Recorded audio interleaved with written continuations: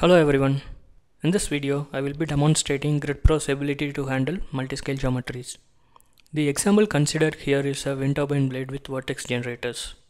I will be using the topology created from the wind turbine video published in the channel as a base topology. The wind turbine blade is meshed using periodic approach. This is the final grid of the topology. Vortex generators, which look like tiny fins, are designed for each blade geometry. They improve blade performance by reducing flow separation and thereby improving lift and turbine power output. The relative scale between the two geometries make it very difficult to mesh using multi-block meshing, because in conventional tools, capturing the small features create high aspect ratio cells in undesirable locations and thereby increases the cell count. However, in GridPro, we use nesting techniques to capture small features locally. The scope of the video is to integrate two pre-meshed topologies, one wind turbine topology and the other vortex generator topology.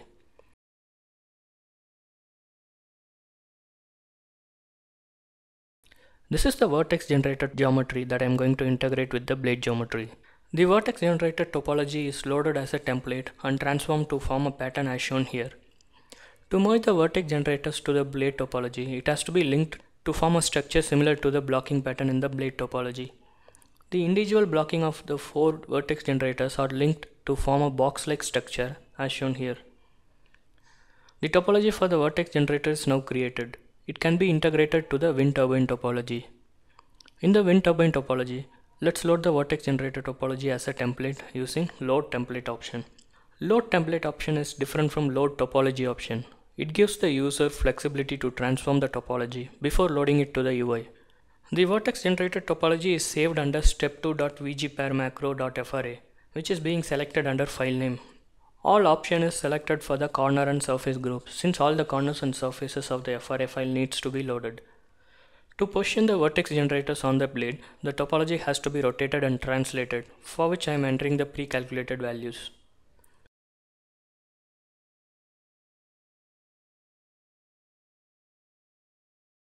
Note that the vortex generated wireframe and the surfaces are loaded into the existing topology at the desired location.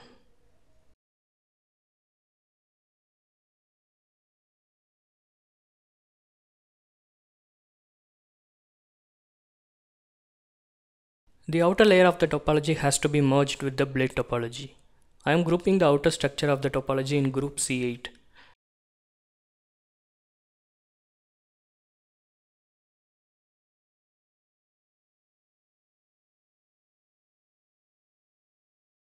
The topology assigned to the blade and its adjacent layer is grouped in C7 using span-out option.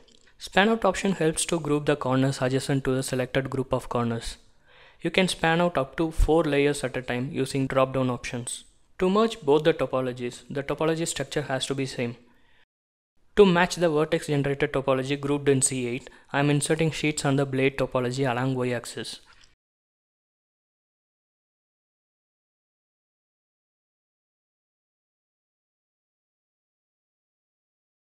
Inserting sheets on the vortex generator topology in order to match the blade topology along x-axis. The blocks of the blade topology that need to be merged in the region are grouped in C7.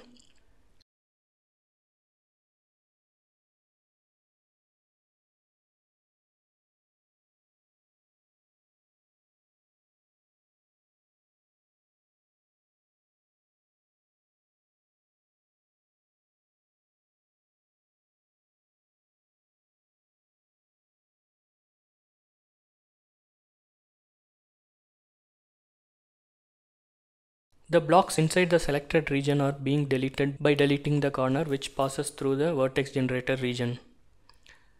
The block face which need to be merged are grouped in group C7 and C8. These groups can be merged together using merge button.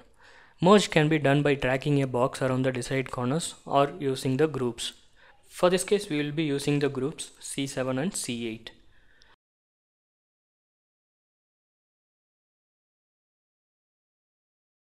Note that the topologies are merged together. The cross sections of the merged topologies can be seen here.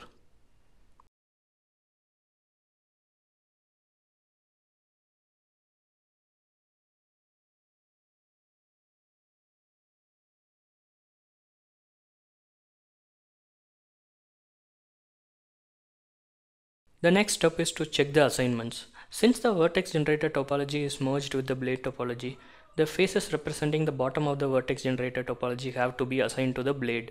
So the faces defining the blade are grouped and assigned. The other surface assignments of the vertex generator and blade topology are retained to the respective surfaces. Let's check the validity of the topology. The validity reports that it is valid without any singularities. The gridding process ran for 20 minutes approximately to output the converged grid, which is not shown in this video. The converged grid is loaded into the UI. Note that the grid for both the blade and vertex generators are created.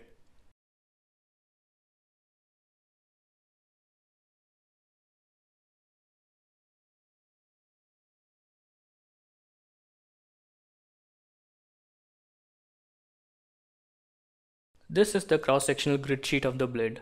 Note that the vertex generator is captured with high resolution and low aspect ratio grid without propagating to the far field. This is achieved due to the nesting technique. Similarly, many such templates can be integrated together. Please refer the manual for different applications on templates. Thank you for watching. Please subscribe to the channel to get the updates on the new videos.